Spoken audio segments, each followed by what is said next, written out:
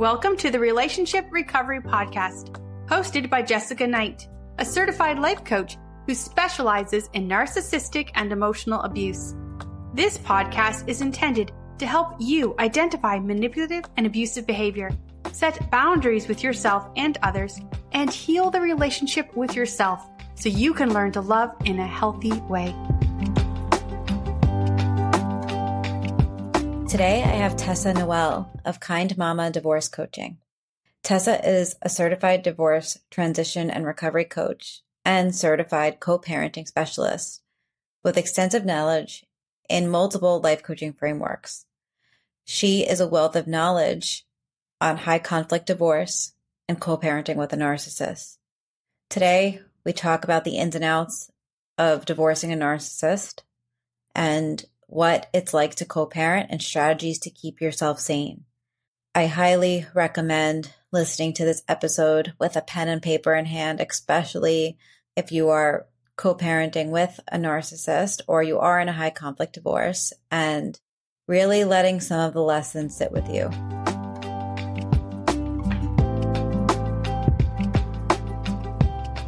Hi, Tessa. Thank you for joining me today. Hi, Jessica. Thank you so much for having me. Can you share a little bit about you and what you do? Sure. My name is Tessa Noel. I'm a certified divorce coach and co-parenting specialist. I live in San Diego. I have 2 children. They are 6 and 8 years old. I am practicing a long distance co-parenting plan with my co-parent.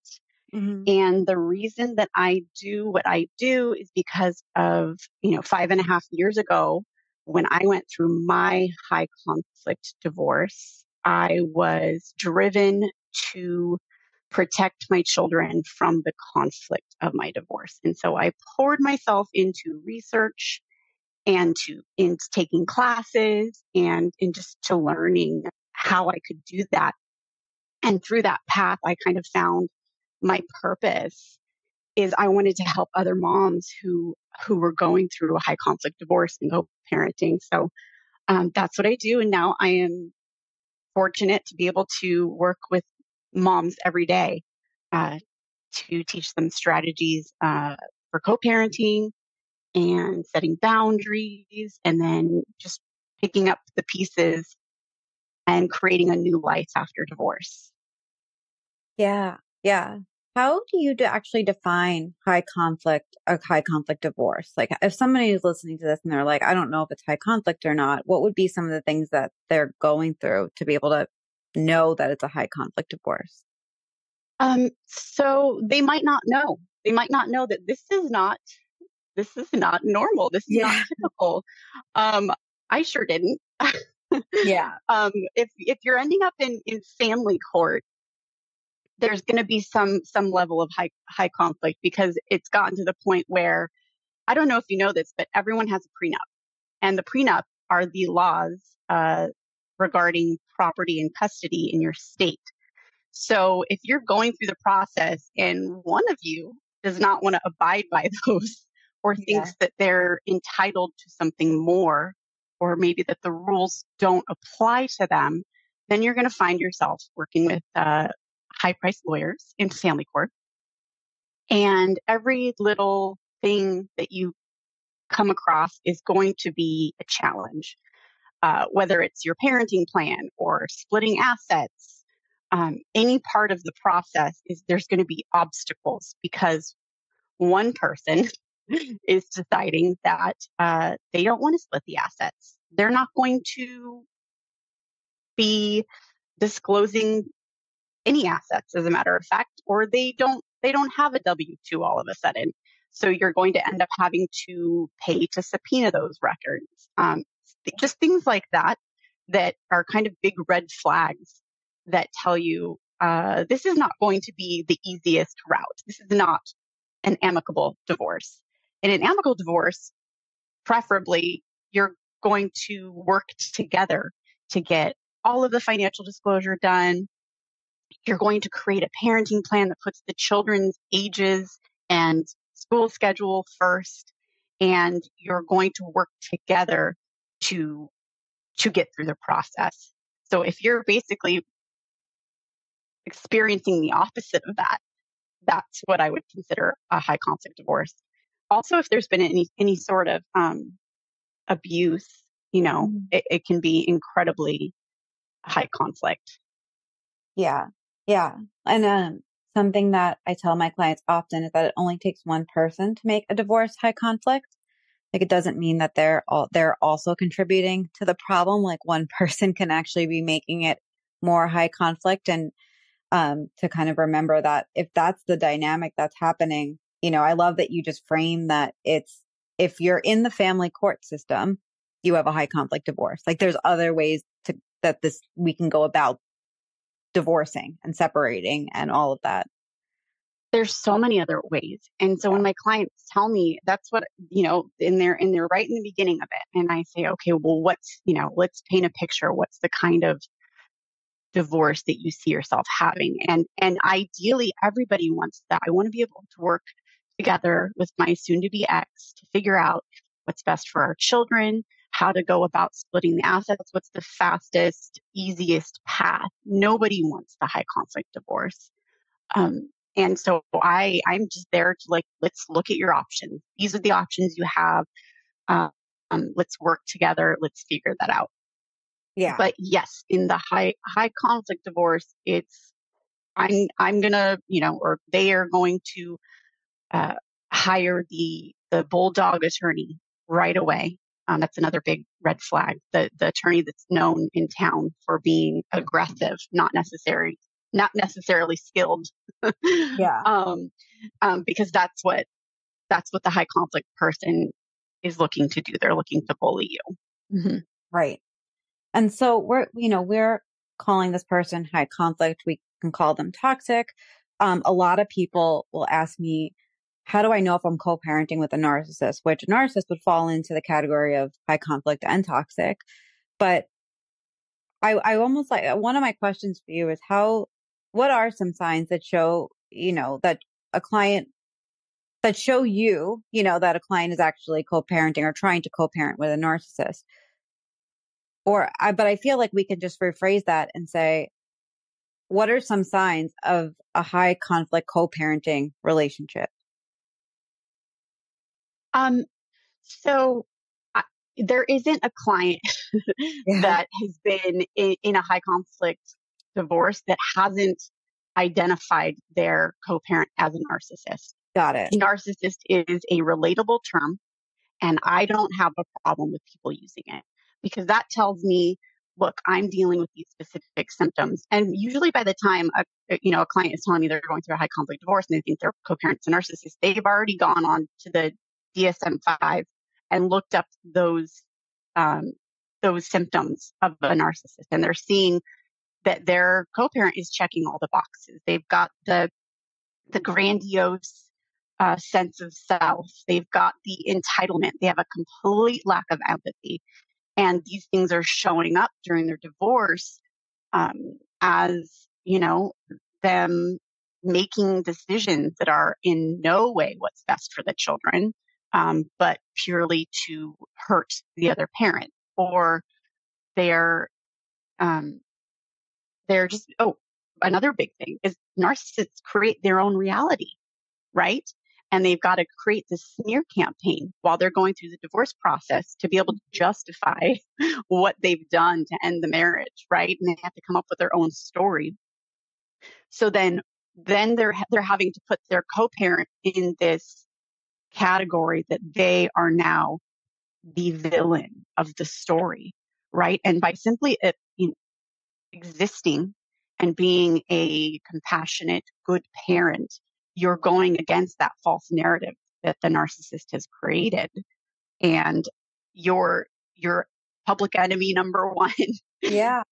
So they're not going at this divorce as a collaborative attempt and an amicable end to a marriage. They're going at it as you're the enemy and I'm going to destroy you at all costs. Yeah. And unfortunately. I think it feels like they have to win no matter what. Like, when you're on the other side of that, it's like, no matter what happens, no matter how wrong or right things are, they need to win. And every fact can be changed and every lie can be manipulated into like a bigger lie to just prove the point that you're awful and they're going to win. They're going to win at any way possible. If that means falsely accusing you of abuse so that you don't have custody of your children, they'll do that. If it means falsely accusing you of spousal abuse so that you don't get to collect spousal support, they're going to do that. It means just they don't have these boundaries that an empathetic person would have. They have a goal in mind and they're going to get that any way that they can. The good news is if you give a narcissist enough rope in family court, they're going to hang themselves. So by consistently making up their own version of reality, they're also going to destroy their own credibility in family court by, making up lies about you that are unfounded. And it takes a while, in family court for the judge to eventually see who the high conflict co-parent actually is, because they have to go ahead and hear out every story and they have to be fair. But unfortunately, coming out of a relationship like that, oftentimes the safe parent can show up as the high conflict co-parent in family court. Yeah. So let's actually touch on that and how the healthy parent can show up as high conflict. And my guess is that it's because they are the ones that are bringing up a lot of these issues. They probably have like all the documentation. They're desperately trying to get the judge to see like what's going on. And they most likely are also very dysregulated. Because they're caretaking the kids, they're trying to caretake themselves. They're dealing with this, with all the lies and the manipulation. I want to almost talk about what that looks like when the healthy parent is showing up as the high conflict parent. What do you think, in your opinion, that the judge is seeing? Okay, so this is how the safe parent can often be misconstrued as the high conflict parent in family court. Someone coming out of narcissistic abuse is going to be hyper vigilant about protecting themselves and protecting their children from that abuse. What that can be misinterpreted as is gatekeeping the children when, say, they've always been the primary caregiver of these children. The other parent has never had an active role in the children's lives, doesn't know the children's schedule, doesn't know the children's pediatrician. And so that safe parent is just defaulting into the role of primary caregiver.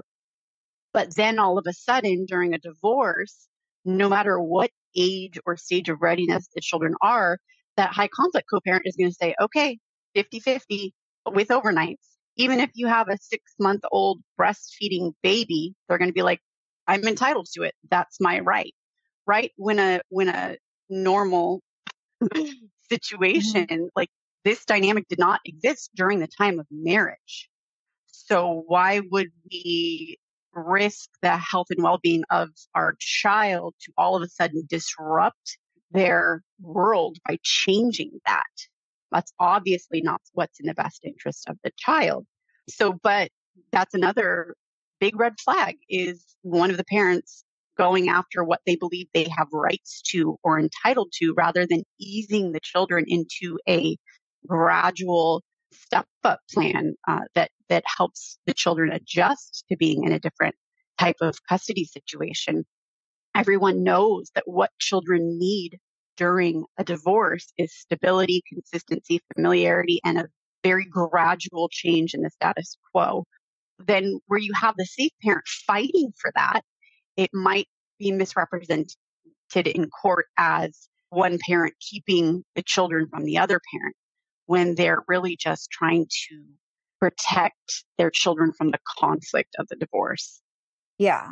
And it's almost like the narcissists or the high conflict persons, their ideas around co-parenting or their ideas of what they should, in air quotes, be getting typically are at the beginning in line with what the court is kind of wanting, right? The court has all these ideas of like equal parental rights and all of this they typically are not looking into the details of what's actually happening. They're seeing the people as a number, a case number. They do. And their goal is to get it resolved as quickly as possible. And if it means ordering, because family court loves shared custody, they love 50-50. And some states even default to that. Yeah. Thankfully, in some states, it's still best interest of the child, which means you're going to look at the age, you're going to look at the child's needs, and you're going to look at what the relationship was like during the marriage. And then you're going to give the children a fair amount of time to kind of ease into their new normal. Mm-hmm.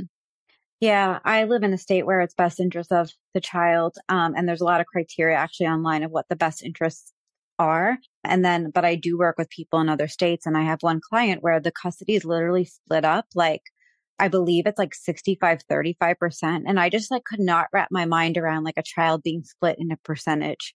But it was just mind boggling. But like every state is so different. And I think like the key here is that the healthy parent, the safe parent is usually always focused on the best interest of the child, regardless if anybody else is. And that can be so disorienting for them.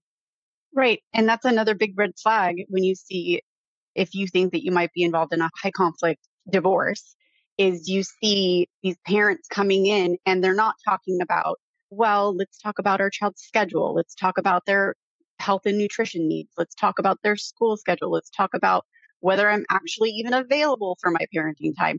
They're speaking in percentages. I want 50-50, period. I want overnight. I want 50-50 with overnights. It's always transactional.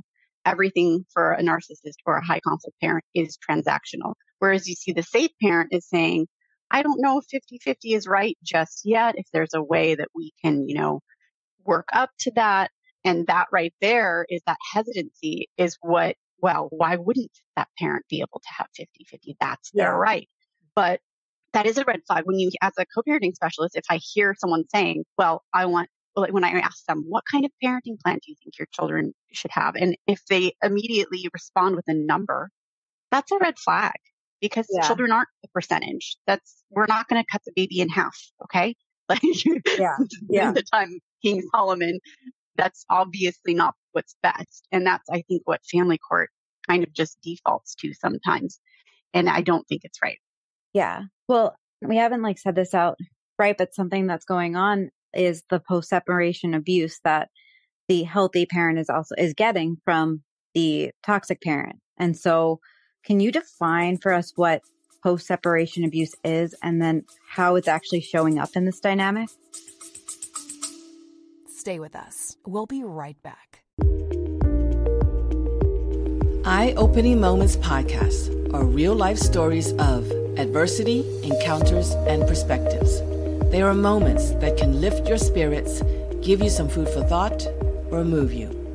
For the introspective mind that likes to reflect, discover, and find solutions or meaning in a complex life, listen to Eye-Opening Moments podcasts.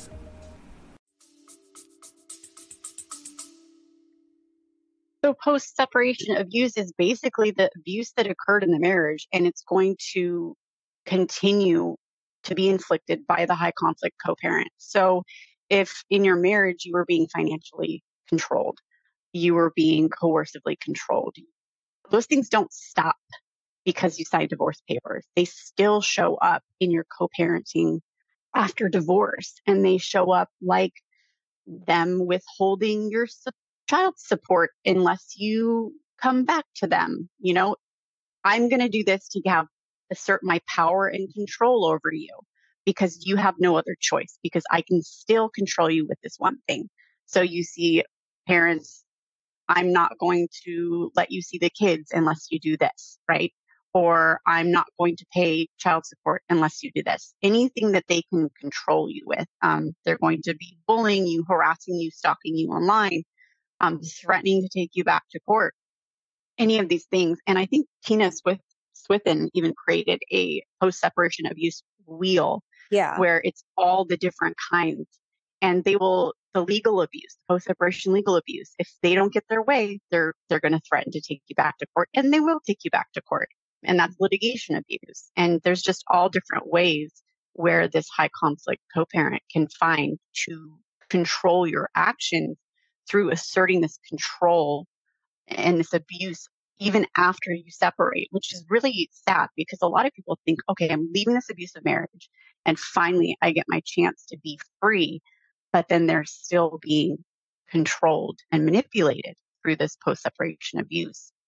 And it's really sad because when I have clients that come to me, the way that these parents are just looking for freedom after their divorce and they're afraid, it shows up as extreme fear, self-doubt, feeling completely overwhelmed, and then just afraid to even be a parent and show up in their children's lives, afraid to plan a vacation, a weekend vacation with their kids, because they know if they ask their co-parent, hey, is it okay if we maybe miss one day of school so that we can go visit my family or what? They're going to get the just backlash from their co-parent. Like, no, they can't miss school. Or they're going to get a transactional reply. They're going to be like, you're only allowed to take our kids out of the state if you give me Christmas with them this year. Just totally not good co-parent. Counter-parenting is what they do, right? And so, that's when I see my clients are going through it. They're just constantly messaging me. What should I say back to this person? What can I do to make it so that he'll let me do this? Right. And they're just afraid to be parents. And it's just sucking the joy of being a parent out of them. So well, it sounds like they're afraid. They're afraid to be people though. Like it's like, they're afraid to be parents, but they're also afraid to be like people. They're afraid to make plans because they don't know what mess is coming their way or what, if they're going to be like thrown back into court, or when everything's a problem, it's like they have to brace themselves for every single thing that they do, even when it's like legally fine, when it's legal and it's within the parenting plan, it's within their rights. It feels so disorienting. And so when people come to you and they're like, well, how do I even approach them? I'm guessing gray rock in this scenario doesn't work because the court will see you as being high conflict. So what do you recommend? So in a lot of states, one of the factors that they look at when determining custody is your ability to co-parent. So if you're gray rocking somebody, it can be misconstrued in family court as an inability to co-parent because you're not being responsive, you're not working together, you're not co-parenting.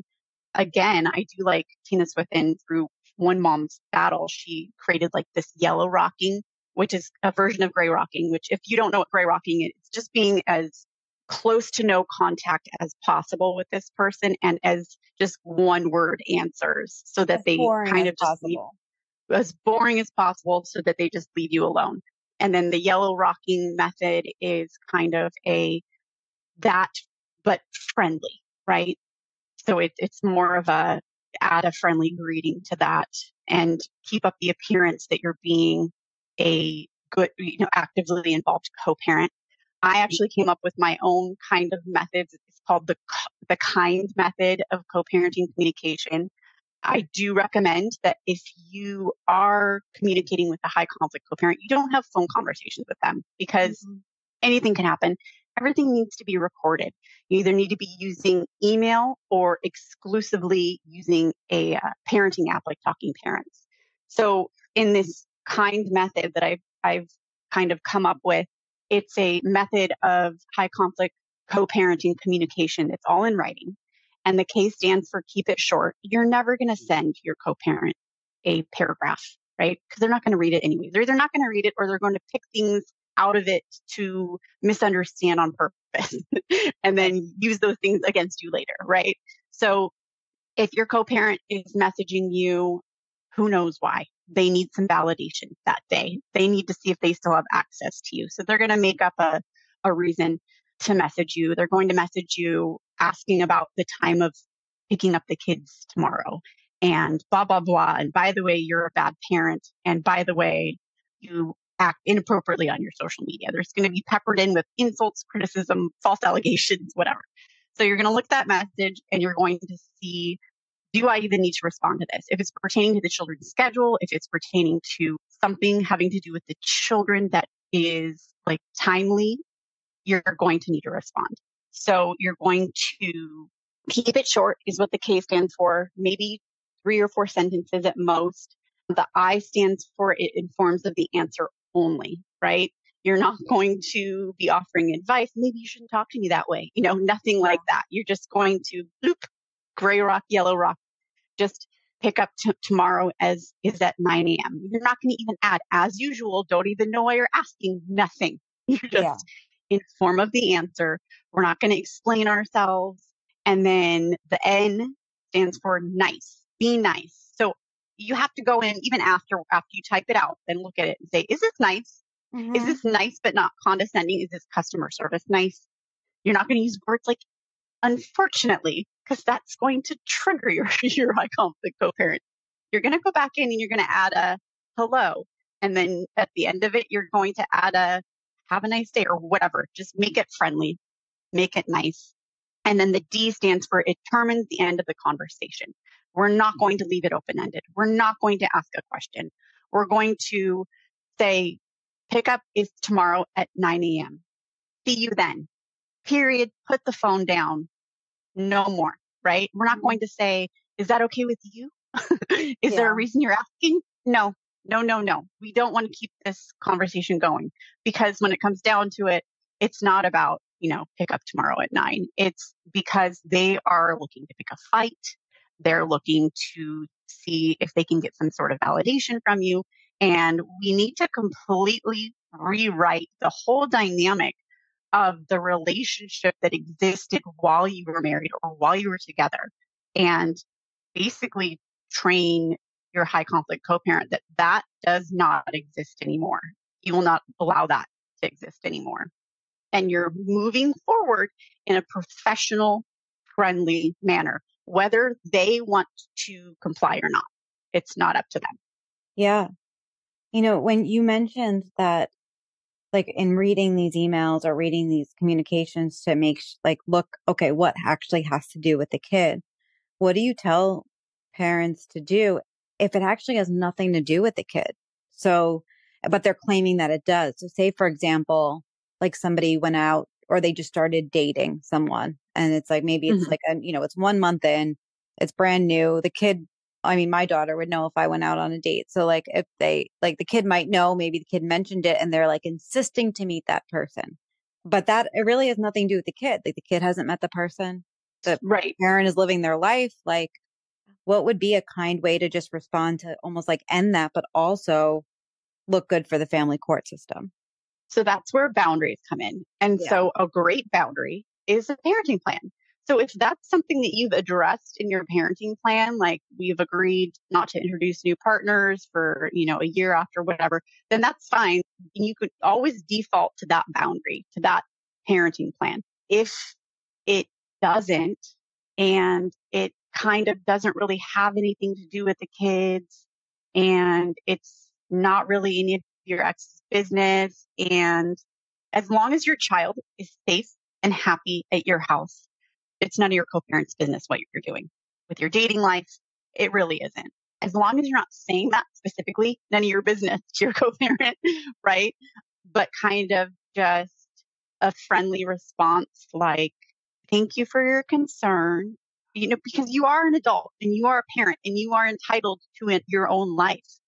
If it doesn't have to do, first of all, you don't have to respond. Yeah. You don't. You honestly, not at all. Like it cannot even be an issue. If you'd like to come up with a friendly way to tell them to stay in their lane, you can do that too. But that's something I would have to put a lot of brain power into, like figuring out specifically the answer. And one of the reasons that I've learned to do this is because, I was going to my own, attorney, spending $350 for an hour for her to like craft an email for me or write a letter for me. And I said, you know what, I can learn how to do this myself. And I did. And there's amazing, friendly methods of communication that you can just kind of plug in your own situation and figure out there's a formula for that. I can just plug it into this and it's not triggering them. It's not making them want to press harder. It's kind of just ending this conversation, letting them know like, I've got this. It's fine. We don't need to talk about it anymore. Right. Yeah, exactly. I'm glad you brought up the whole lawyer thing. I found myself doing very similar things of reaching out to my lawyer who is $400 an hour and then spending money doing this when there's, there are coaches and people like you that are trained that can really provide some of that support, because you've not only have gone down that path, but you've also have other training in how to respond to this, and also what boundaries are, right? Like, and like what that really looks like, and helping people craft what that is for them. And so I know that you work with a lot of people that are in that space, and they probably feel like they're going crazy half the time. How do you help people like begin to heal and kind of find their own sanity? I'm sure boundaries is a big component of that, but I imagine there's a lot more to it. I 100% agree. So what I find my clients dealing with is they're struggling with, do I need to stick to my boundaries on this one? Do I need to just only abide by the parenting plan? Or is this something that I can be flexible with, right? The amazing thing about boundaries is once you've set them, boom, that's your boundary, right? So I had a client whose co-parent was coming into the car and yelling at them for not paying child support on time in front of the children. So that's an obvious, we don't do that. Never, ever. That's a but a boundary needs to be set there. So I helped them craft a message to their co-parent saying, like, I don't want you to approach my car anymore, and you won't speak about adult issues in front of the children anymore. And then, there's a consequence. If you don't, I won't be at pickup anymore. I will send someone else to come pick up the children, right? And the day after they set the boundary, boom, the co-parent didn't come out to the car anymore. And that boundary was set, and it was amazing. How you figure out whether you need to set a boundary with your co-parent is how you feel. If you're feeling triggered, if you're feeling emotional, if you're obsessing over something, you're stressing over it, your body's telling you there's a clear need for a boundary here. So what I tell my parents that I work with is, in determining whether to set a firm boundary or be flexible, you're going to ask yourself these 3 questions, right? First and foremost, how does this benefit my children, right? If your co-parent's asking for maybe one of your parenting days, if something is happening that's upsetting the children, how is this affecting my children? Is it positive? Is it negative? Do I need to set a boundary here? Second, how does this honor my own time and energy, right? So say you do give up one of your parenting days. Say it's Friday because your co-parent wants to take them on some fun adventure and you say yes. Mm-hmm. Okay, amazing. But is this setting the expectation from now on, every single Friday, they get your Friday, and it's going to be very hard to get back because that's the kind of person they are? Then sometimes the cost outweighs the reward, right? So we have to look at that too. We have to, based on your co-parents' patterns of behavior, based on your history with them, is this a smart idea? Because how this is honoring your own time and energy, this is important too, right? Yeah. And then 3, what would a professional say in this situation? What would your divorce attorney, what would your divorce coach say?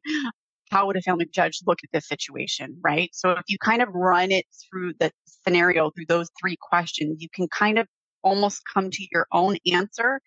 If not, then that's something that you would have to maybe talk to your divorce coach about, because when it comes down to it, anything's possible.